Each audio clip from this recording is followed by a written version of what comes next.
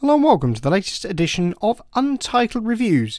Now, if you ask anybody within the gaming space what switches that they've got inside their keyboard, the odds on is the fact they'll say that they've got cherry ones. Most notably their infamous MX line that has adorned both their own keyboards and indeed other manufacturers like Corsair's for the best part of 4 decades. If you ask somebody whether Cherry makes gaming grade mice though, you'll get a different answer. Cherry make gaming mice now? Well, yes. As a matter of fact, they do. The MC9620 FPS that you can see on your screen here, as the name suggests, is one of the German manufacturer's first real entries into this particular space, with a 12,000 dpi sensor, additional weight, and in a decent design all in all, putting this thing in good stead, certainly from the outset you'd expect. There is one thing to note though. By comparison to what is available on the market at the moment from competitors like Razer or Asus, and you'll see we've featured all sorts of their mice on the channel before, the MC9620 may seem to be a little bit overpriced. Even then, those people in China won't be too unfamiliar with this particular mouse, but it's only now that it's officially making the move into the European market. Inside the box, Cherry have also decided to keep things rather simple indeed. You get the MC9620 FPS itself and an instruction manual. That's literally it.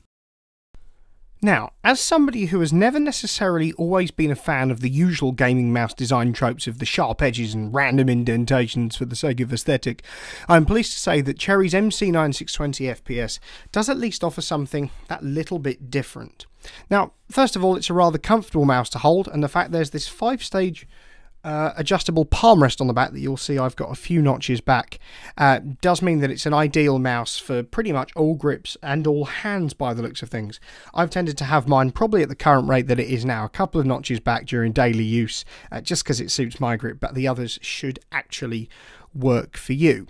But despite this kind of rather long length of this particular mouse, it isn't necessarily the widest, as you can see, and can in comparison to, say, the contoured shapes of a Razer Basilisk, feel a little bit narrow and probably a smidgen flat for me, or indeed the smooth curves of a Razer Death Adder, which is always the gaming veteran that has been my traditional go-to within this particular sphere.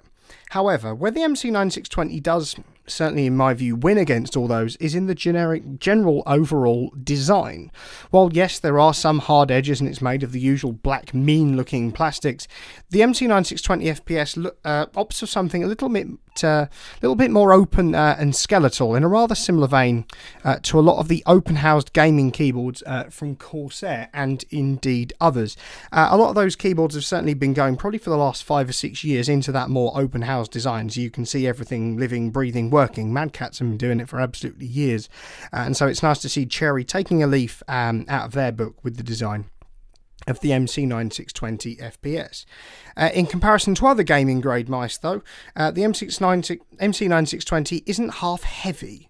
Without the 3 weights that it comes with, which you can find within the mouse itself, it'll set your hands back 130 grams, which does make the ROG Gladius 3 from Asus, or the current esports king in my opinion, Razer's Viper 8K, feel like feathers. Now for me though, this isn't actually a big issue because I quite like a weighty mouse.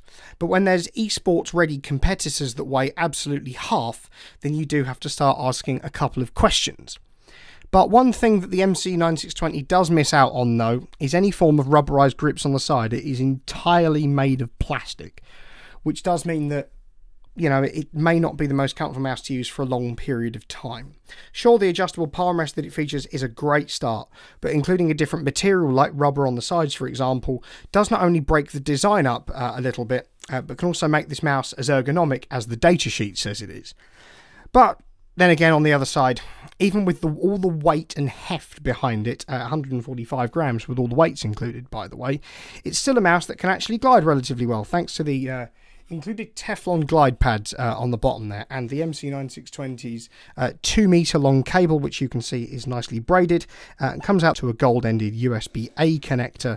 Does mean that it can glide and has ample length for even the biggest of desks. So, onto the front of performance then. How does the MC9620 FPS perform? Well, just before we get into that, I do want to say about the weights. I did mention them or allude to them in the design section. You can see there's 3 of them. They're 3 5-gram weights that you can get by turning over the mouse and taking off this particularly silver bit. It's relatively easy to do, although not with one hand. There we go. So you can see that they all fit in there, and so I should just be able to pop them. They are magnetic, of course, but you can literally just pop them in like so. If I can do that. And put the top on, and there you are. That's how you take the weights in and out of the MC9620 FPS. Doing it with one hand is a little bit difficult, but you can do it, and it's relatively easy. But anyways, performance. Usually a good gaming mouse can be gauged by the combo of high sensitivity and low weight, almost in a similar vein to a supercar's power to weight ratio. So, for instance, the reason why the Asus's ROG Gladius 3 is such a great esports mouse is because it's got a 19,000 DPI sensor into a 79-gram shell, for instance. Now, with the MC9620, its combo of a 12,000 DPI sensor and 130-gram weight without those 3 5-gram masses in them does put it on par with, say, the flagship mice of 5 years ago. Think of one of the earlier versions of Logitech's G502 Heroes. That, for a time, was the most powerful mouse in the world with a 12,000 DPI sensor. It's still a perfectly good gaming mouse in my usual testing fields of the CSGO training course and actually a few actual rounds, although with bot, may I say, but may not feel slightly as responsive as the competition. Of course, in the grand scheme of things, actually a drop of 7,000 DPI once you get up to those dizzy heights of 12,000 isn't actually that much to most people, apart from those professional gamers, and for me actually works pretty well. Truth be told, actually, I've been using the MC9620 FPS for a good while and haven't actually once felt a competitive disadvantage while using it on the 12,000 DPI setting. But then again, most of that is probably down to the fact that I'm terrible at most shooters anyway. For the more seasoned players out there, you'll be pleased to know that the MC9620 does come with a handy-dandy DPI clutch. That's this button that I'm pushing down here, right next to the forwards and backwards buttons. This allows for more precise aiming, which can be quite helpful for, say, if you're sniping, for instance. This is particularly of major use in a game like Sniper Elite 4, for example, where wind distance and bullet drop are simulated well, so lining that perfect shot up is ideal. And so for the MC9620 FPS to have one does at least give it some form of esports credentials. Moreover, a wired connection also means there's absolutely zero latency to speak of, although in future a wireless version wouldn't actually go amiss. A lot of wireless gaming mice in 2020 are offering a practical zero latency connection thanks to 1 millisecond response times. Think of Corsair's own and Razer's Hyperspeed, for example. And to be honest, in the modern age, there's not actually much to pick from. So if there was a wireless version of the MC9620 FPS, you could argue that they'd sell by the absolute bucket load. So, on to the point of out-of-the-box lighting. Well, it's probably a roughly similar side of the story when we get to the lighting side. With the out-of-the-box RGB set, perhaps to some people may be feeling a little bit lackluster and a smidgen dim when compared to, say, Razer Chroma and Asus ROG or a Sync, and the way that their lighting is portrayed. As you can see, it's cycling through all sorts of colours. If it is kind of strobe and a little bit flashy, rest assured that's not the lighting of the mouse itself. That's just the way the camera is detecting it when we've got 2 stonkingly great studio lights either side of the table that we film on. Lighting, actually, there's a couple of different zones. So you've got the tiny little cherry logo there, and the scroll wheel itself is also illuminated, if you can make that out. But there is also one other rather intriguing zone present on the MC9620 FPS. If you look closely, I'm just going to try and zoom the camera in so you can see this. There is an illuminated cherry logo. So yes, I do appreciate that it's flickering, but fundamentally, if you look at the pictures for the MC9620 FPS review on the Untitled website, which I'll leave a link to down in the description, you'll see that there is a nice little illuminated cherry logo, which is quite an intriguing thing to see. I've never ever seen any other manufacturer illuminate their own logo on the back end of a mouse before, and actually I have to say I'm quite taken to it, and it's certainly, well, looks the part. Now, on to the points about software. I will, of course, be going into the things about Cherry utility in the next bit, but on the whole, it's a decent piece of software. There's some good customization options with 4 lighting presets, as you'll see. Other than that, you can fiddle the DPI 5 ways, I believe, and add some onboard profiles. But unfortunately, I couldn't get Cherry Assistant to work, as it didn't want to recognise the MC9620. But on the whole, though, decent software, relatively good lighting. Just be wary that it can be a little dim at times.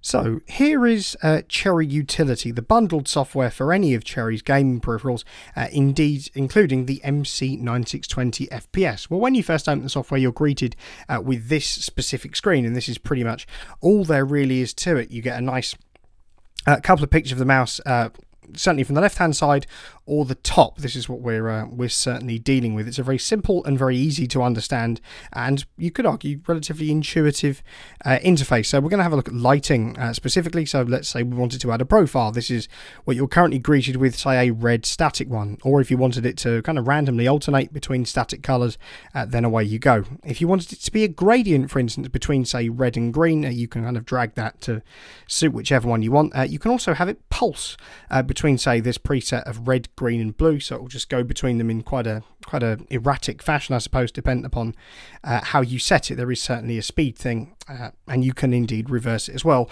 There's also a visor one here. I'm not actually too sure what this particular one does, but you can increase the width and speed of it as well, and pretty much that's probably very similar to a pulsing type thing. You can have all sorts of onboard profiles, so we'll just set it back to default, for instance, and say you want to turn the lighting on and off. There's a little eye icon there. There's also a nice library function, so you can see between all the sort of lighting presets you've created, whether they've gone under simple or complex. On the right hand side, there's a thing here for devices, so if you've got any more connected, then away you go. Also with DPIs, it's 5 changeable between 800, 600, 24, 48 and 12,000, and you just select them by clicking in between them.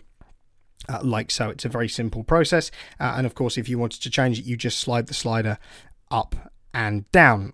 It's those 2 particular buttons on the top of the mouse to fiddle with the DPI as well, so if you want to fiddle with them outside of software, then you can as well. Beyond that, Cherry Utility doesn't necessarily offer the same level of customization as say Razer Synapse does, so if you're looking for a little bit more deep customization, you're probably better off purchasing a Razer mouse and doing it like so. But if you just want the basics done in a relatively well fashion, then this is a pretty decent option.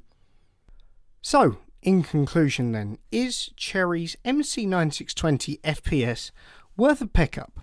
Well, if you're somebody who wants a mouse that doesn't necessarily look the same as the standard gaming fare on offer in the modern age, with some rather interesting lighting, the MC9620 FPS isn't necessarily a bad option by any means.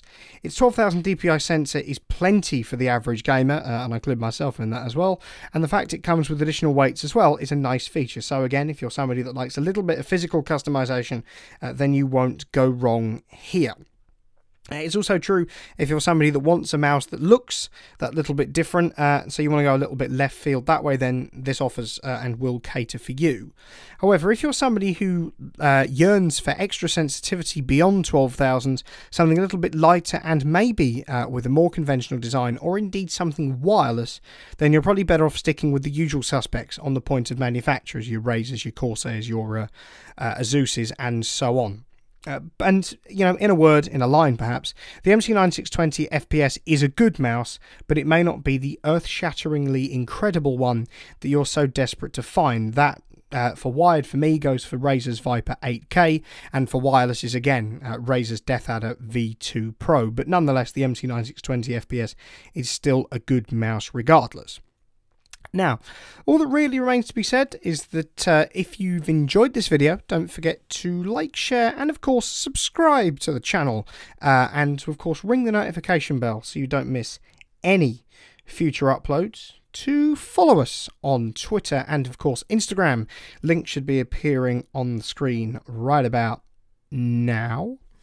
And also in the lurking in the description somewhere, there should be a link to the Untitled Spring store. So if you want to rep the brand with all manner of t-shirts, hoodies, long sleeve t-shirts, sweatshirts, pint glasses now, and some metal kind of sealed water bottles as well, and all sorts of other stuff, then you can. There'll be a link to that down in the description. They ship worldwide, and the quality is indeed marvellous. So get on that down in the description if you want to, of course, rep the brand. And of course, well, if you like any of the kit we feature within these videos, be it this MC9620 FPS and the myriads of other gaming grade keyboards, mice, multimedia controllers, microphones, headsets, and all sorts of other things like that, then there should be Amazon links down in the description of every video, not just this one, of course, and all the others, where you can, of course, pick that kit up if you so wish. And, well, all that really left to be said is thank you very much for watching.